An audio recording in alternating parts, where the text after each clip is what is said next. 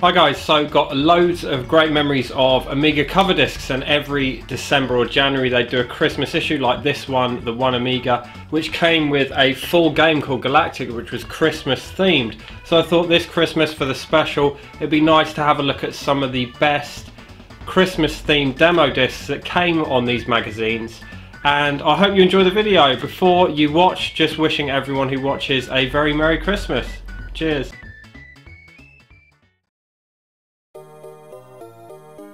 Our first demo was included on issue 54 of Amiga Format, which was the Christmas 1993 issue. Cannon Fodder Amiga Format Christmas Special, or Cannon Soccer as it's more affectionately known, merged two of Sensible Software's two most loved franchises, Cannon Fodder and Sensible Soccer.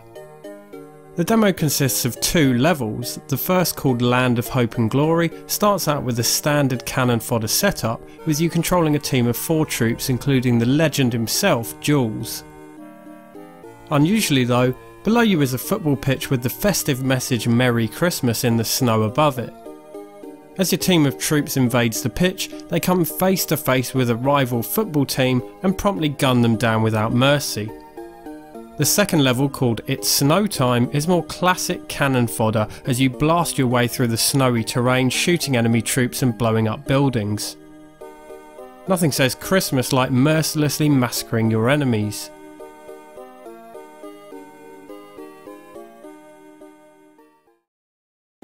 Next up is Psycho Santa. This one, although a cover disc exclusive for the One Amiga, was actually a full game. A small game, but a full one nevertheless. It was on a cover disc for January 93's issue 52. Developed by renowned Amiga developer Bullfrog, Psycho Santa is a side-scrolling shooter of sorts. You control Santa himself as he rides his trademark sleigh over the rooftops and must drop presents onto the houses below while avoiding enemies. Santa has snowballs which he can use as projectiles and has to avoid falling icicles.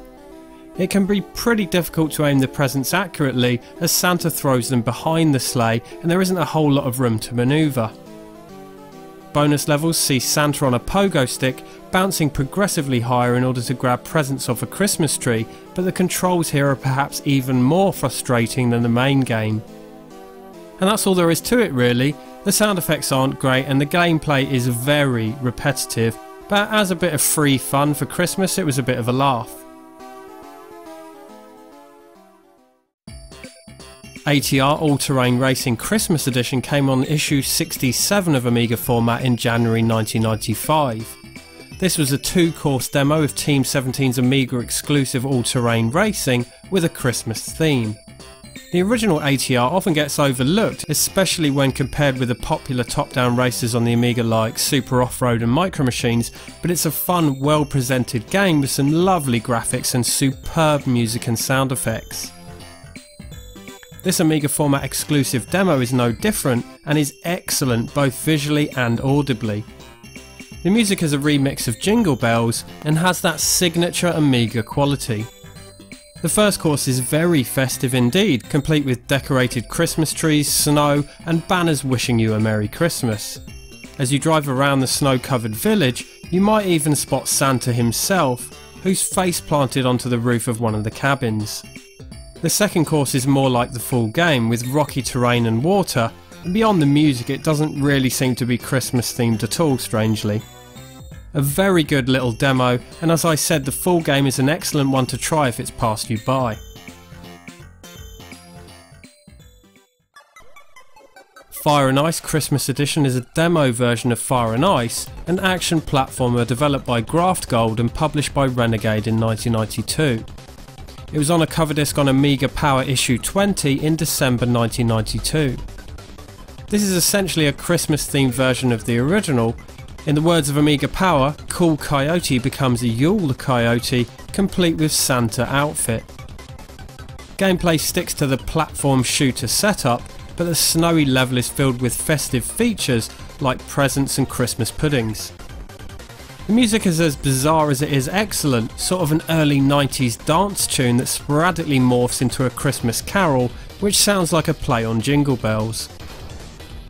It's good fun, and it's both an enjoyable welcome to Fire and Ice for newcomers and a clever way for Graft Gold to market their game.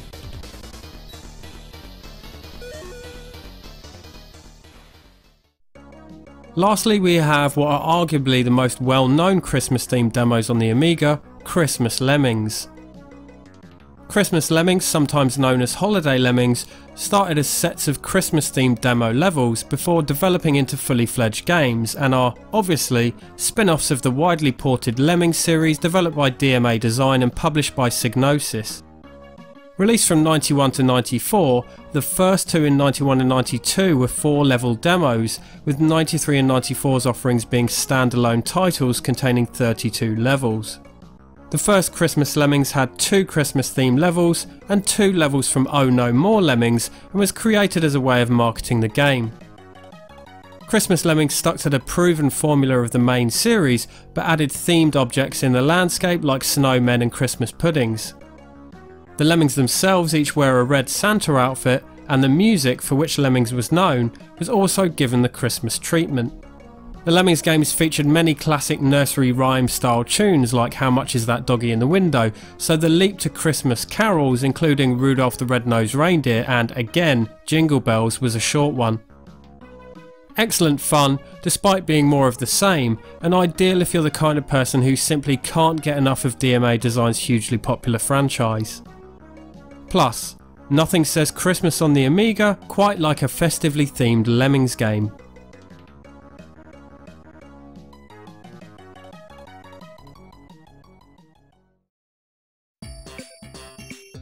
So those were a few examples of the great little Christmas themed demos that we used to get on cover discs. Some nice memories here, and I have some fond memories of Amiga cover discs in general. Sadly, now they're a relic of a time long since departed, but when I was a kid, these cover discs were a huge source of excitement and wonder, and a perfect way for me to spend my pocket money. Let me know in the comments if you have any memories of playing these demos, or of Amiga cover discs in general, and as always, thanks for watching, and have a very Merry Christmas.